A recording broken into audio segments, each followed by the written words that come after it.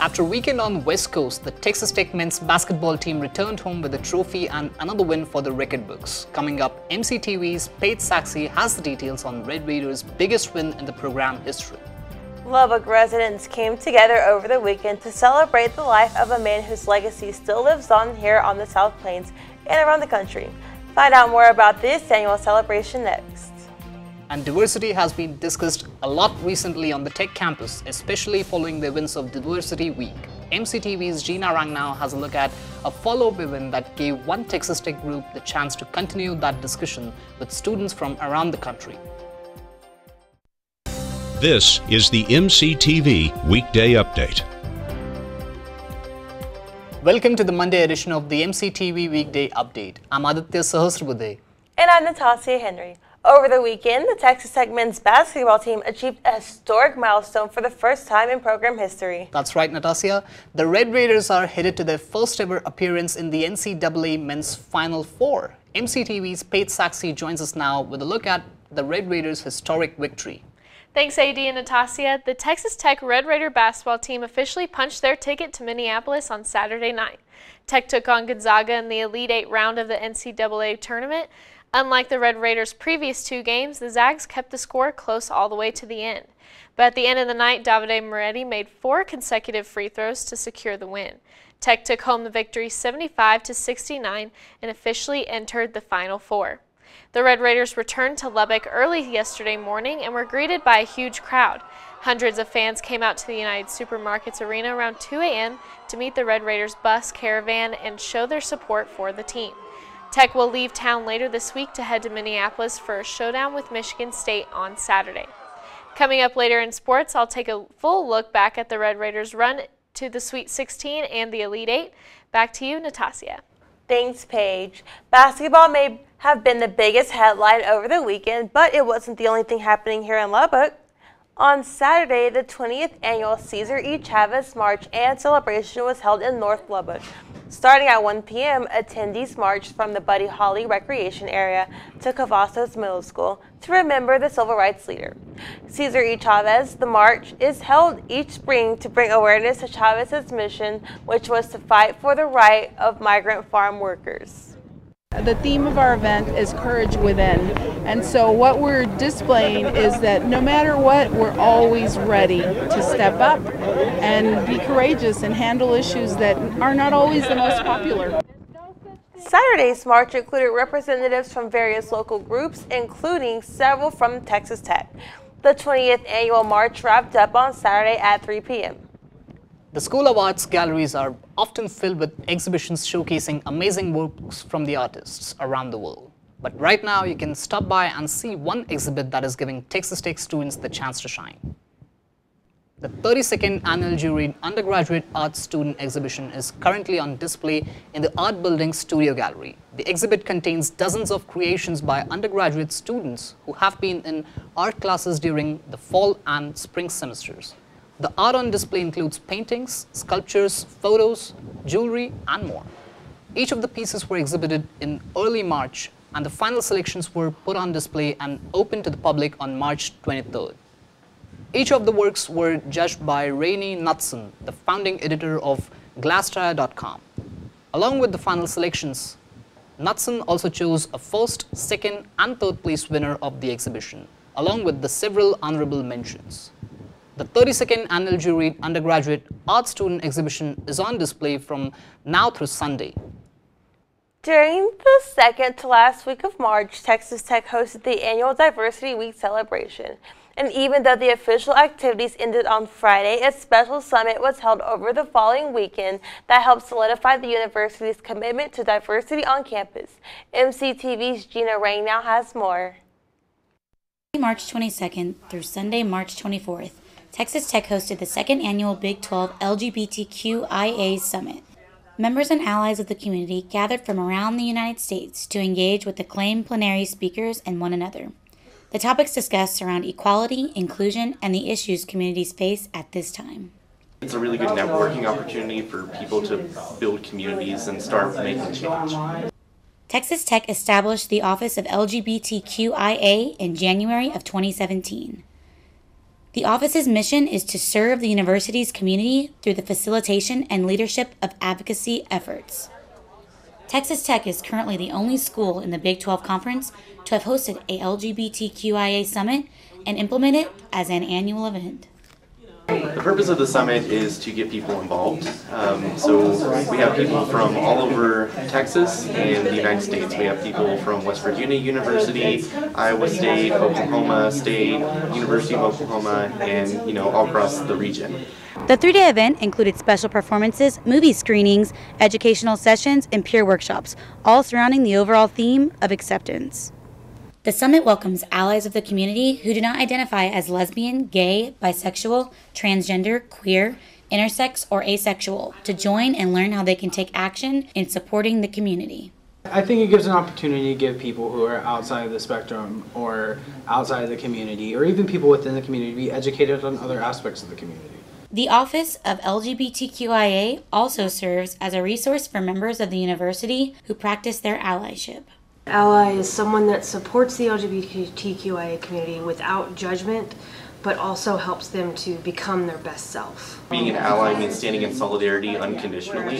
It is more than putting a magnet and a card on display saying that you stand in solidarity, but it's rather a question of whether or not you act on those things unconditionally. Plans are already underway for next year's Big 12 LGBTQIA Summit. It will be taking place during Diversity Week. For MCTV, I'm Gina Rangnow. The South Plains saw some big drops in temperature over the weekend as a cold front moved through early Saturday morning.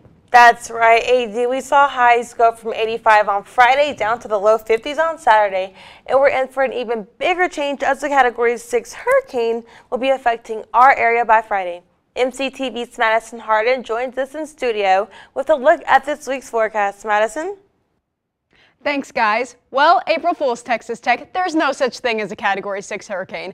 And even if there was, it's not hurricane season, and in case you haven't noticed, Lubbock doesn't have a coastline. So April Fool's, little joke from us to you. But looking at the real weather that we have in the area right now, we can see here from our tower cam that there's not a single cloud in the sky right now. The skies are big and blue and beautiful. Definitely get outside right now. Temperatures are going to shift a little bit later this week, but definitely get outside while you still can. It's beautiful right now. Our high for today is going to be around 63 degrees, sunny, warm conditions, and a southwesterly wind at 10 to 15 miles per hour. And then for tonight, the temperature is going to drop back down to about 40 degrees. And partly cloudy skies and cold conditions, and a south by southwesterly wind at 10 to 15 miles per hour. Now, looking at our little corner of Texas as a whole, we can see that for most of this week, our high temperatures are going to be staying into about the upper 70s, lower 80s. So very temperate climate. We're not getting into the scorching heat of the summer yet.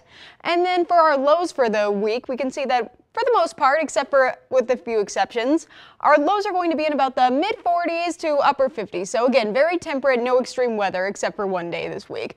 And for Tuesday, we're going to be seeing highs around 77 degrees, a low of 48, and a south by southwesterly wind at 15 to 25 miles per hour. Now, that crazy day I was talking about is going to be Wednesday. Wednesday is going to be very breezy with a west by southwesterly wind at 25 to 35 miles per hour and a high temperature of 80 degrees, so our highest high of the week, and 24 degrees is our lowest low of the week. So that's going to be a very interesting day. Definitely watch the weather at that time. But for Thursday, everything will have mellowed out again with a high of 75 degrees and a low of 50 and an east by northeasterly wind at 10 to 20 miles per hour. So a little bit weird there in the middle, but it looks like everything will mellow out again. And just in case you didn't hear that our joke at the beginning was an April Fool's joke, there is no Category 6 hurricane coming into the area. Please do not ransack the store for any canned goods. You are safe. It was just a little joke from us to you. Back to you. Thanks, Madison. As we mentioned earlier, there's a lot of creative students here on the Tech campus. And all this week, you have another chance to see that creativity in action during a set of unique performances. The 2019 Raider Reds One Play and Awesome Dance Spectacular is taking place from now through Saturday at the Creative Movement Studio. During the performances, attendees will have a chance to see original one-act plays and dance choreography, all created by Texas Tech students. Each performance will feature multiple works by graduate and undergraduate students in the School of Theater and Dance. All performances start at 7:30 p.m. Monday through Friday, along with a 2 p.m. matinee, followed by a final 7:30 p.m. performance on Saturday. For more information and to purchase tickets to any of the shows, visit theater.ttu.edu. Football season is still almost 5 months away, but that doesn't mean it's too early to start getting excited about the next season. With some big changes in coaching, many people were eager to get a first look at the state of the team heading into 2019. And they got their chance this weekend. MCTV's Paige Sachse joins us now with an early look at the Red Raiders in sports. Paige? Thanks, Natassia and AD. After a long offseason, Coach Matt Wells coached his first scrimmage as Texas Tech's head coach on Saturday. The first spring game of the year, Coach Wells was able to evaluate how the team stood after only having 8 practices in offseason. Coach Wells said the defense looked great and the goals as far as offense and defense are very different but are still going to be continued to be worked on. The Red Raiders completed 20 of 38 passes for 227 yards as a team, with Colt Garrett finishing 8 for 10 for 104 yards, while Alan Bowman was 5 of 12 for 37 yards. Jet Duffy also went for 4 of 9 for 58 yards. The defense stood out most in the scrimmage. Adonis Brown had a pick 6 early on, running for 52 yards into the end zone. Trey Gentry later forced a fumble in the end zone, causing a safety for the team. The football team continues their rounds of spring games in Midland on Friday and Frisco next week. The Lady Raiders softball team has been making a name for themselves around Texas Tech in the Big 12. The Lady Raiders clinched their first Big 12 conference series of the season against Iowa State, improving their record to 29-6 overall. Junior pitcher Missy Zoch and sophomore pitcher Aaron Edmondson closed out the win for the Lady Raiders with only 4 runs and finished the final inning in 3 strikeouts. The Lady Raiders return home to Rocky Johnson Field to host a 4-game series with the Texas Longhorns this weekend. The number 10 Texas Tech baseball team clinched their first Big 12 series win of the season against Kansas State, with a doubleheader on Saturday, and the scores were 11-4 and 4-3. In their first game, the Red Raiders trailed 2-0 through the 4th inning. The Raiders scored in every inning after the 4th and ended the game with an 11-4 win.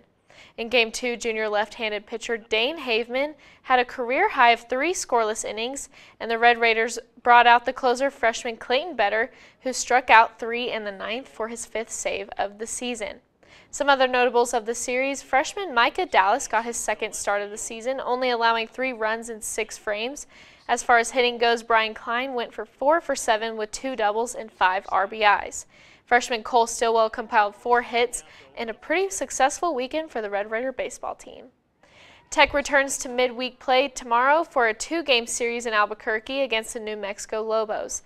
First pitch is set for Tuesday at 7 p.m., followed by a 2 p.m. start on Wednesday, and you can follow the games on TexasTech.com.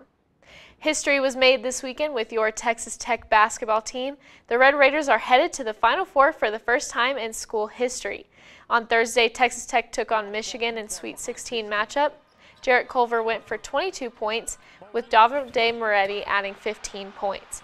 Tariq Owens had a great defensive game with 10 rebounds to help lead the Red Raiders to a huge 63-44 win. The Red Raiders then went on to the Elite 8 matchup on Saturday with the tough number 1 Gonzaga. Gonzaga has a pretty regular name when it comes to March Madness tournament, a nail-biter game up until the last second. Jarrett Culver with 19 points and 6 rebounds, Davide Moretti with some very crucial 3-pointers, and a top-notch defensive play by the team, earning a 75-69 win over Gonzaga to head on to Minneapolis. Next up, the Red Raiders will play Michigan State in the Final Four on Saturday at 7:49 p.m. And that's all for sports. Back to you, AD and Natassia. Thanks, Paige. So, AD, did you have a chance to watch the Red Raiders beat Gonzaga on Saturday? I absolutely did. It was a tremendous game. And how about you? Oh, I was on the edge of my seat the whole entire time. Cool, that's amazing. That's all for today's edition of the MCTV Weekday Update. Thank you so much for joining us, and be sure to check ttohub.net every day for more news. We'll see you on Thursday.